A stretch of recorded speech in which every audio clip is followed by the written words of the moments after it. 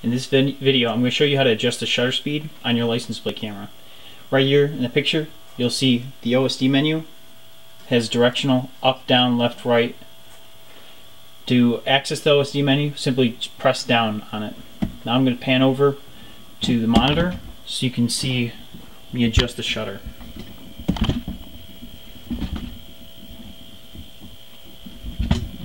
Sorry, just going to give me 1 second. I'll adjust this.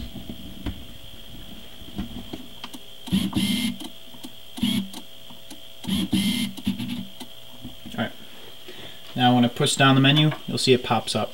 The first thing you see is iris. That's where we're going to go. Just going to click down to go to it. Then we're going to go down to the shutter. Now this is 1 to 500, 1 over 500. The smaller that number, the more exposure the CCD chip is going to get. The more exposure, the whiter the picture becomes. So you can get you'll end up with a much brighter picture because you're exposing the CCD more. The other side, if you go to a faster shutter rate, so that shutter's flickering on and off a lot quicker, you can get a darker picture because you're exposing the CCD less, but you'll be able to pick up license plates going faster. So it'll go up to, end up being very dark. Now this is a trial and error process.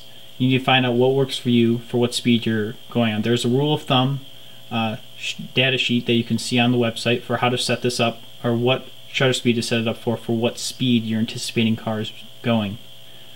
If you have any questions, please give us a call, 716-304-0250. Have a nice day.